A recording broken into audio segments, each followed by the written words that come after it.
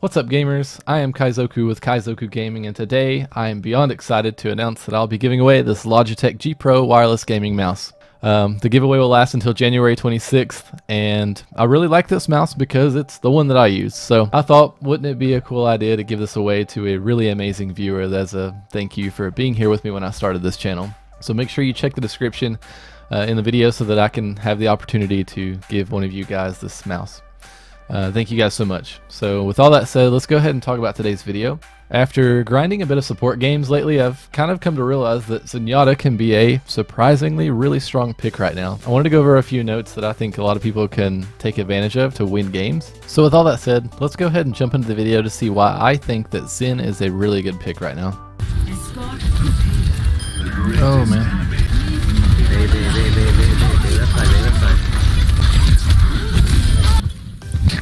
God. Popping off. Alright guys, so as you can see, I've had more than my fill of enjoyment playing Zen these past few days. I won't lie, the biggest reason I made this video is because I think a lot of people are still a little disapproving of Zen in games, as I'm still seeing people not really want the hero in very many comps. However, I've tried playing him regardless of that, and I've had a roughly 80% win rate in all the games that I played with him, so I guess what I'm trying to explain is how I really don't think he's a throw pick anymore. I mean, let's be honest, he did used to kind of be a throw pick most of the time before this patch hit. But not anymore. He's in a really strong place right now with the shield nerfs, and you know, you can get your Discord orbs on targets a lot more reliably now. Shields break faster. You know, you get a Discord orb onto their main tank and a healing orb onto your main tank, and there you go. Typically the odds are in your favor starting that team fight. Maximizing your uptimes with your Discord orbs and Harmony orbs will help you get more value out of this hero. The more times during a match that you have your Discords on enemies, then the more damage they take, and then the more likelihood that your team capitalizes upon that. So, which leads me to kind of to another good point, calling good Discord targets. Now, we've all heard that Zen needs to help call Discorded targets, but if you're doing a good job maximizing your Discord uptimes, this will kind of cause confusing and really cluttered comms. So what I mean by calling good targets is a brief initial call, and then let your team do the rest. So don't flood your team's comms every time you switch Discord targets, because not every target you Discord has a chance to die easily by your team. And let's be honest, that Hanzo on high ground behind their enemy team may very well be discorded, but can your team really react to that in a timely manner? And the answer to that is no. So keep the Discord calling to a concise and appropriate call that your team can actually work with. Really don't expect people to follow up on random Discord targets just because, you know, you were able to press your shift on an enemy. And another thing I wanted to talk about is transcendence usage. Don't be afraid to use your trance if you're about to die. I've made this mistake a bit too often where I'm 100% focused on countering like a Genji blade or an enemy ultimate that I don't actually take the time to save myself to be able to, you know, be with my team when we take a fight. And what ends up happening is that I die and the enemy team wins a 5v6 anyway. So if it ever comes down to it, make sure you're saving yourself to prevent this from happening, and so that you don't have to make that long walk back from spawn to your team. Ideally, if we're positioned good enough or we're getting proficient with winning duels, then we really don't have to ult, but like I said, if it does come down to it, you're better off to be alive with your team than dead.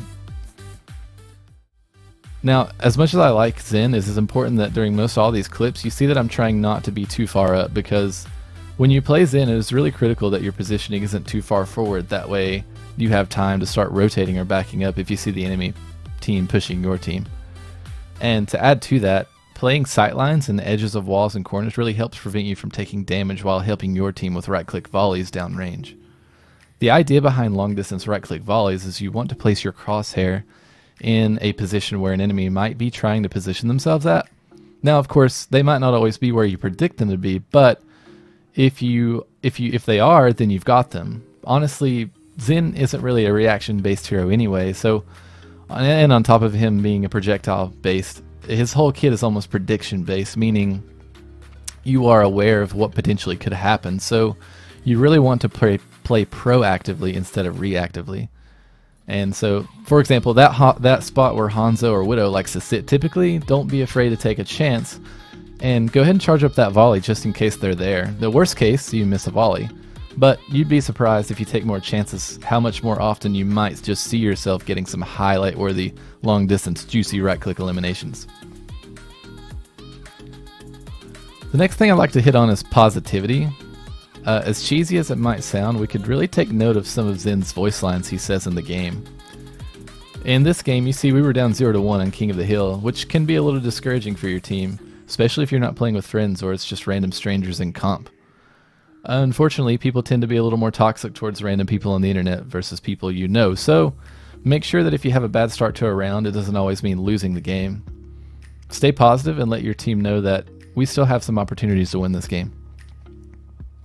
I can't tell you how many games of Overwatch are lost because of a team that gets discouraged after one fight and then loses their hope. It's a bit cliche, but I'm telling you, it happens so much. I've won a lot of games that I otherwise would not have because I was able to bite my lip, stay positive with the team, and just focus on the game and not the drama. If you've ever watched a GM player do an unranked to GM grind, you'll know exactly what I'm getting at here. If they have toxic players in their games, they typically just muscle on and ignore them, or they just stay positive.